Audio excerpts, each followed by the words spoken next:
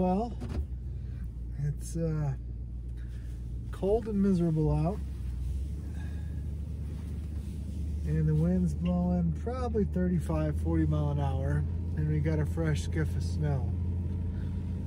And while the conditions are not going to be entertaining,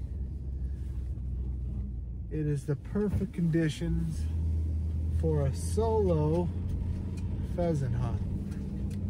And the reason it's the perfect conditions for a solo pheasant hunt, because late in the year the birds get pretty wild and they won't hold for anything. They keep flying on a person. So I got me in the mutt, and we got permission, and we got snow, which pushes them into the plum thickets, and we got wind that makes them hold tight. So we're gonna go see if we can't push them up and out of there and get some on video with this stupid contraption. I don't know what it's gonna look like, but I guess time will tell. We'll drive there and see. So hope you guys enjoy. Hopefully we get some.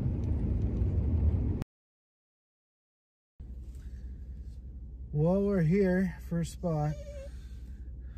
Hopefully we'll have our limit in the first half mile here.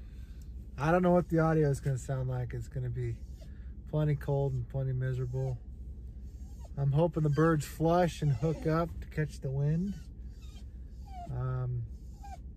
Never hunted this place before, so I think there's a good chance they might stay low and work their way to the north into the next set of cattails. So we'll see how this all works.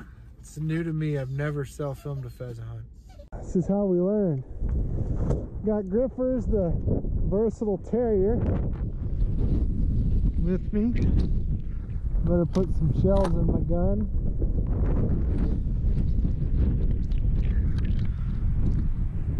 Oh, burr.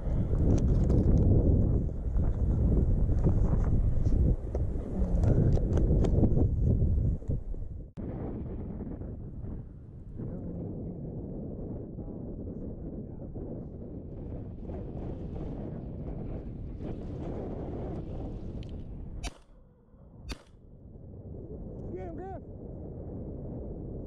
Get him, Griff! Get him, Griff! Get him, Griff! Get him, Griff! Get him, Griffers! Good boy!